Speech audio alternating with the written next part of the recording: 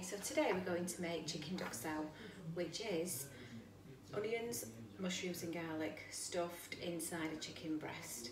So I'm going to start with the duxelle mixture. So I've finely chopped the onion. You can do that by hand or by machine. Very finely chopped some mushrooms. Done the same with some garlic. And I'm going to start by sweating the onions for 5 minutes. Then I'm going to add the mushrooms. They don't need long at all. Season it well, and we'll let that cool. Then we'll move on to the chicken. Okay, so to make the duxelle mixture, we've got a knob of butter in a pan. Once that's melted, we are going to sweat the onions.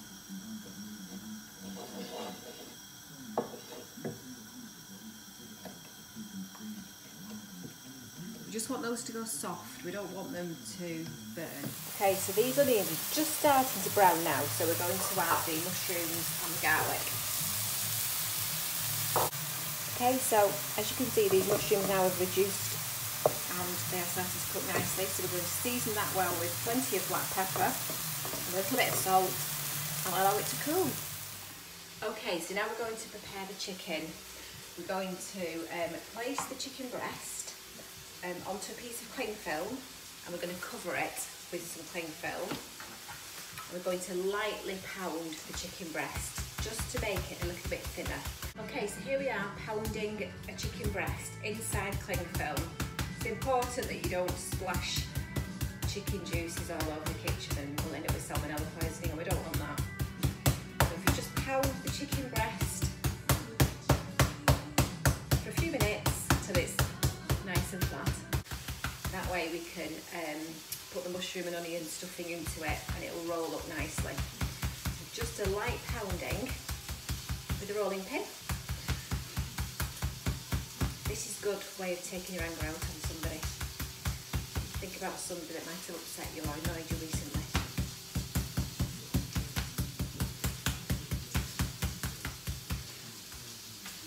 And after a few minutes of pounding, we've got a nice flat chicken breast there. Okay, so we're going to put the mushroom filling inside the chicken breast, so a nice mound like that, if you can see.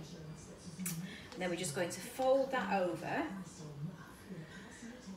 then what we're going to do with the cocktail stick, we're just going to pop that through the two ends, just to hold that together for now.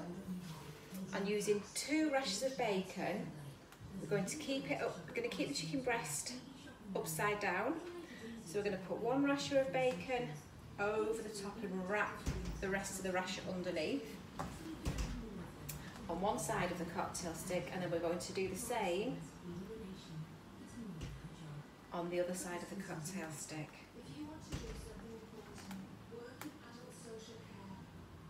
And that will hold, keep the mixture in, but we're going to keep the breast upside down so the mushroom filling doesn't come out.